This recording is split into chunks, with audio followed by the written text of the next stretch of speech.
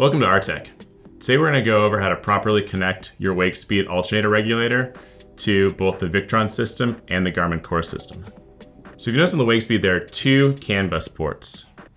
One CAN bus port will be used to communicate to the Victron components in the Victron system, and the other CAN bus port will be used to communicate to the Garmin system through the RV-C Multitap.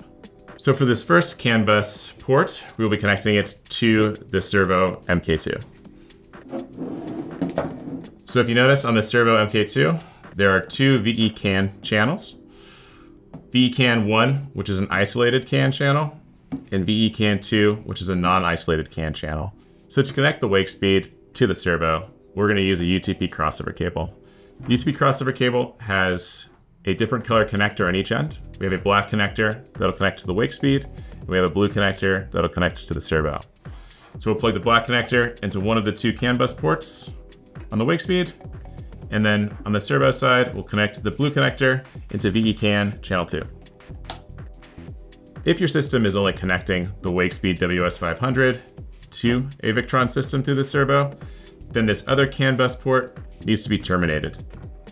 And if you purchase a Wakespeed kit through us, we'll provide a terminator, and we plug that into that second CAN bus port.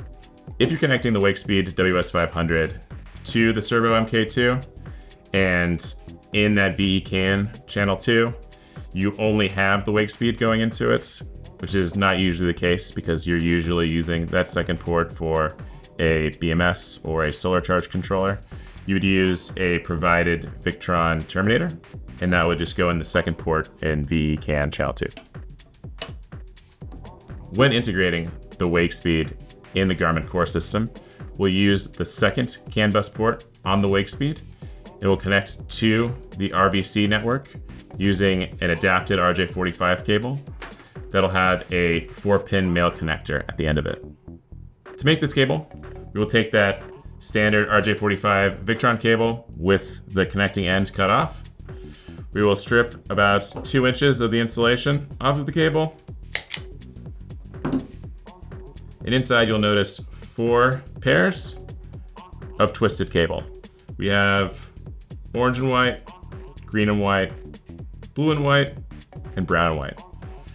For the purposes of this cable, we will only utilize the orange and white pair, so we can cut off the other 3 pairs.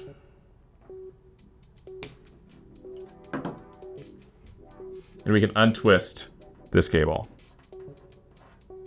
This pair of cables represents CAN high and CAN low. You have the white with orange stripe being CAN high, and the solid orange being CAN low. We'll straighten these cables out. When inserting the CAN high and CAN low cables into the 4-pin male connector, you'll notice 4 slots in the connector. We're going to be using the 2 middle ones. For the CAN high cable, the white one, we're going to insert it in the slot closest to the release tab, and the CAN low will go into the slot next to it. Then take a pair of pliers, close the clamp, creating the cable. After you make your cable, we're going to take the RJ45 connector side, and we're going to plug that into the CAN bus port that is open on the Wakespeed, and we'll take the 4-pin connector and plug that into the RV-C Multitap. And with this, the Wakespeed can now properly communicate through RV-C to the Garmin system. Thanks for watching this video, where we do an overview of how to connect the Wakespeed WS500 to the Victron system and to the RV-C network. If you have any questions, feel free to reach out to our team. And as always, there will be links in the description below.